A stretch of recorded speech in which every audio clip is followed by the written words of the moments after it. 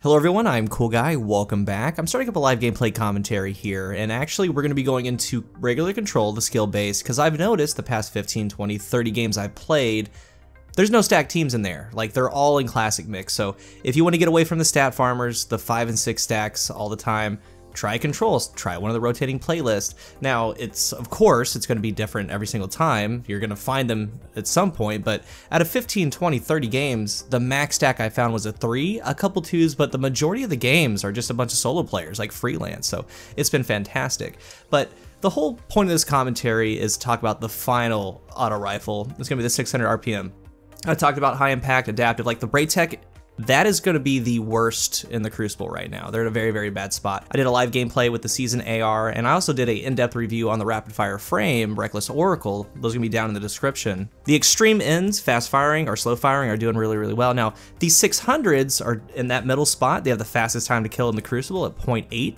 And the whole point is to explore how they're doing in the sandbox, the state of them right now. And honestly, just because the hand cannons and the pulse rifles got their range nerf, they're within that competitive range. And with an auto rifle, it's very relaxed. You can do some crouch strafing, make them miss a couple shots, and you can compete. I'm also gonna be using the Prophet of Doom. This is the one from the raid, and I've had a lot of people say review this. The deal for me with shotguns, my honest opinion, if you haven't noticed, I don't review shotguns. I could, but the long and short of it is this. Well, first of all, I have a retold tail that's phenomenal with Quick Draw Rampage that I use a lot. This one can be really good with its range stat, its Slideways Rampage. But with shotguns, with these frames, with different things, we have the precision frame here, really, really good.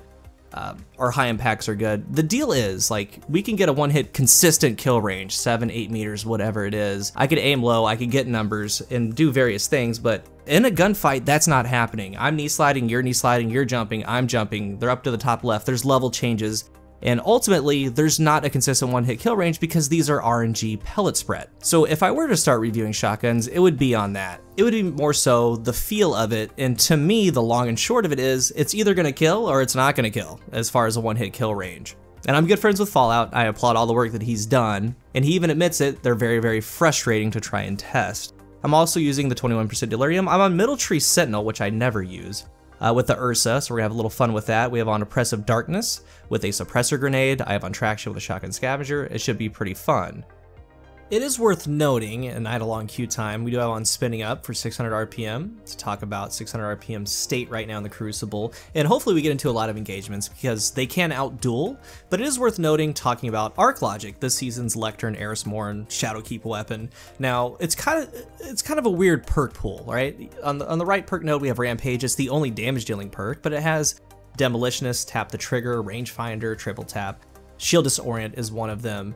And on the left perk node, there's this really special one. There's Overflow. There's only 5 or 6 total weapons in the game that have Overflow. So the one I've been going for, and these are just the Arc Logics on my Titan, I've probably deleted 15 of them. I'm looking for Overflow with Demolitionist or Overflow with Rampage. The Gowron's right hand, the high impact AR from a couple raids ago, has Overflow Demolitionist. It's phenomenal. It'd be really nice on an energy weapon. But other than that, I mean, that's the only role I would truly use. There are some really nice ones like this. For an actual pure dual weapon, I'm on console, so this helps out. We have increased range, accurized, polygonal for increased stability. Moving target, greater strafe speed, and when you're aiming down sights, you get better target acquisition. So that's a passive +5 aim assist when aiming down sights. Then you add on a targeting adjuster, then you add on something to your helmet. Then you have Tap the Trigger, short period of increased stability and accuracy on the initial trigger pull. So like for a pure dueling weapon, pure dual roll, that's good. But I'm looking for the Overflow roll. And with Suros, I chose it because a lot of players have that, and a lot of players can relate to that and try it out if they want. And we're gonna see if we're going against any stacked teams. It'd be kind of awkward if we find a 6-stack right now. But look at that. It's the same thing, man. The stacks aren't in there. It's just, you know, a whole bunch of solo players having a gentleman's game. And of course, I mean, you can click on any one of them and you're gonna find the meta weapon or something, but look at this guy. Randy's throwing knife, Mindbitter. So it isn't pure meta all the time with some of these guys, and that's good. You're always gonna have diversity in a lobby. But I have noticed this playlist, the stat farmers and stacks simply aren't in here, and it makes sense that they're not in here because skill-based is involved. They wanna go into classic. And of course, connection is a little bit better there, but for the most part, that's not the true reason why they're going in there. Control's a little bit different. We're gonna grab this and go straight to B. This is the side that we want. Out there at C on pad is a horrible spawn. And I am working on the next installment of my How to Improve Your KD series. Oh, uh-oh. Say no way that hits me. That's so far away. All right, gonna move out here. Our entire team is down. I want to actually pull them right back into him. It's one of those times where we can't really be aggressive. Uh-oh. Oh, come on, game.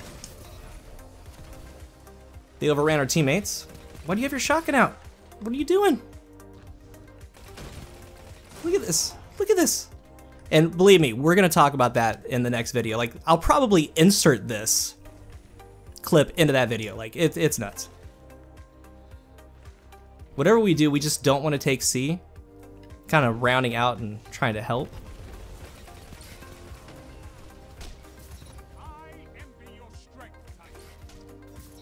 Whew, just tighten things, baby. Knee slide. All right, now's our push on Bravo.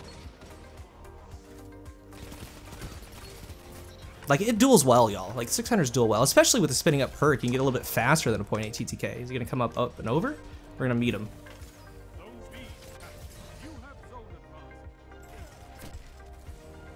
I shouldn't have done that, but we were trying to help out the teammate there. We did, we just couldn't get it going. A and B, it's good. We have teammates pushing B. So we're gonna try to hit it from this choke point. Actually, there's a couple out here.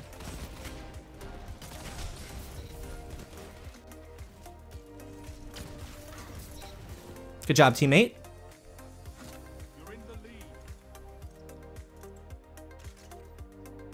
Make sure we grab this, make sure we had it. Bold play there for the 45-meter recluse.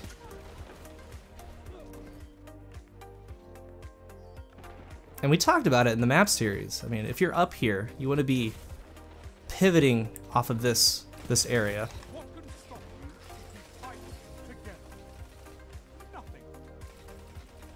Just gonna keep pressure on that because we have a teammate moving up. No reason to really push them. That is their spawn. They can come into us.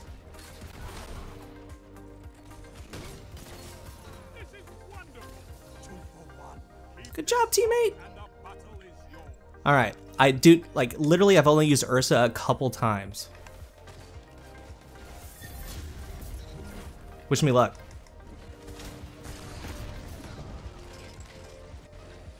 And I know for sure I have to block. We have to get off the scene though now. Luna's howls to the left are not forgotten. It's probably not forgotten. Let's be real here. Did I not get it? Use the delirium. All right, we have a bow guy to the right. I can only peek this. See, like that was a bad play. I talked about it the entire game. Ugh, don't do that. Like that pad spawn is so heavy, and we knew they had a bow guy. We knew that with the way they were playing, like that wasn't gonna fly, and I knew better. We costed our streak right there. He just bubbled that. Can't do anything about that. What we can do, he has a shotgun. Really, game? We're gonna let them stay at C. You can't push them too much, guys. Matter of fact, I'm coming back. See, that's bad. He has weapons of light when he gets out of this bad boy. Now he has a proc recluse. You know what? This is good. I like this. I'm coming hard in the paint.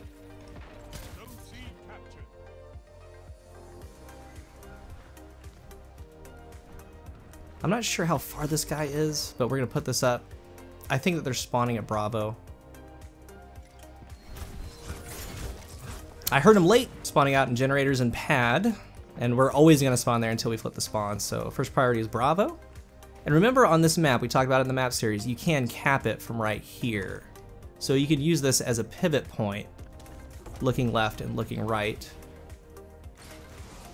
Oh, do your worst. GG's. And that guy just got domed.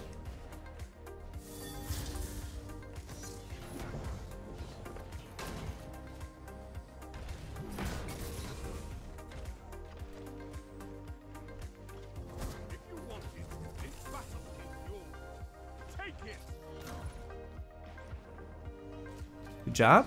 My role is to take alpha right here. We have to take alpha. And we already spawn flipped him to C, so that's good. I don't really feel comfortable with an AR, and I love this outside lane. I mean, we can try it. Keep really close inside that way. See, I don't really feel comfortable. We know a lot of people are using scouts in this meta. I don't feel comfortable out there. I can work better with an AR on the inside, but it was worth a try.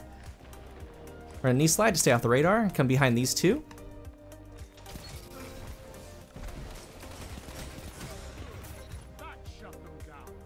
Oh no.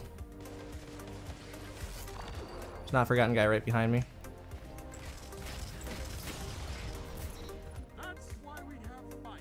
That is why we have fire teams. Stop picking on him with that recluse, man.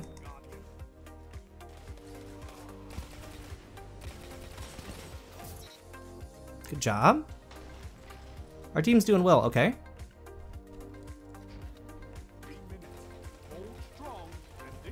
It's kind of hard on console to keep that bad boy steady. I don't like that one bit. Even with the damage reduction. Move back into B.